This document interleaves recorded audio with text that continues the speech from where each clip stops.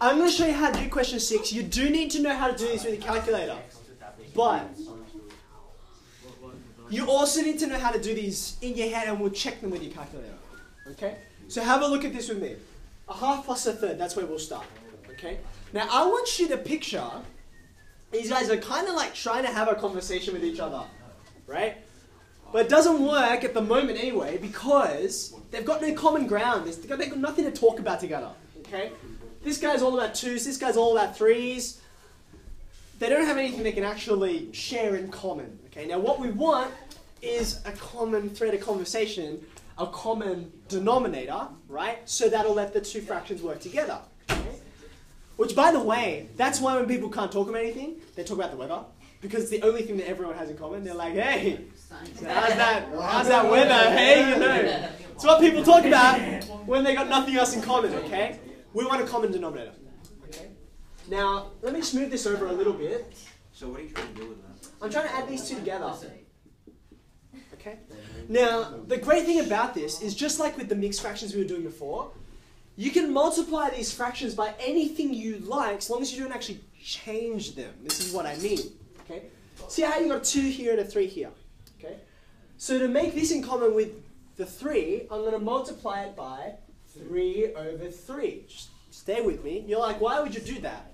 It's going to give me a common denominator in a second. The same thing over here, I'm going to multiply by 2 over 2. Okay? Now, yes, where am I getting it from?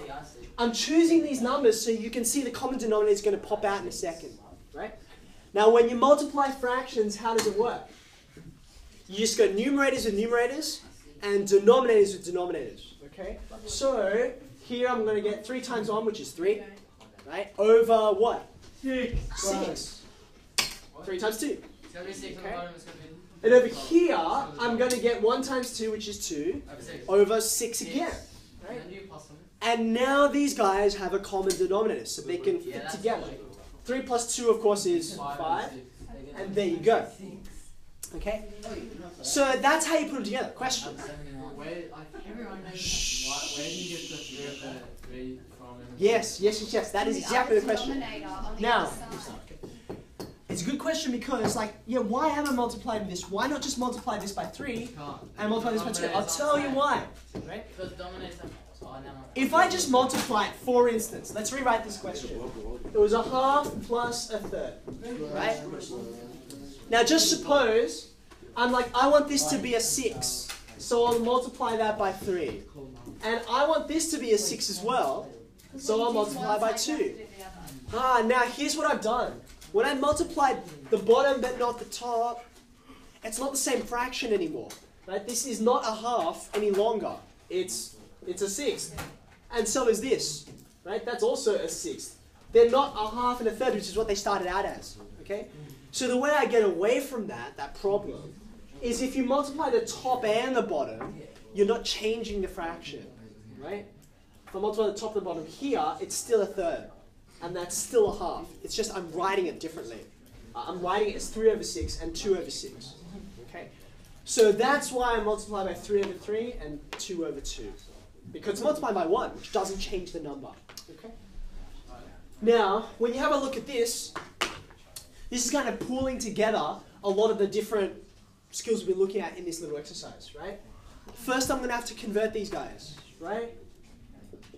1 3/5. 1 3/5. What's that? I think that's 5/5 plus 3/5, isn't it? That 1 out the front is 5/5. Okay, so I'll just leave that guy there. What about this? Well, I've got 2 out the front. I think that's 8/4, isn't it? That's 2 plus 1/4. There you go. Now I can put my fractions together. That gives me 8 over 5. That gives me 9 over 4.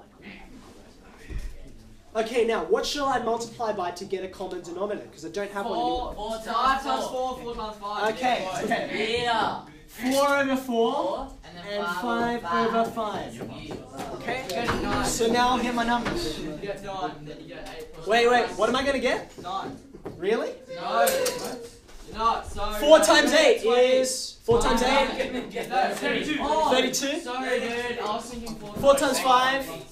4 times 5? 20. 9 times 5? 20. 45. 45. 20. And 20? No way. 32 plus 45? 77. Whoa! Whoa! Yeah. There you go. And we're done.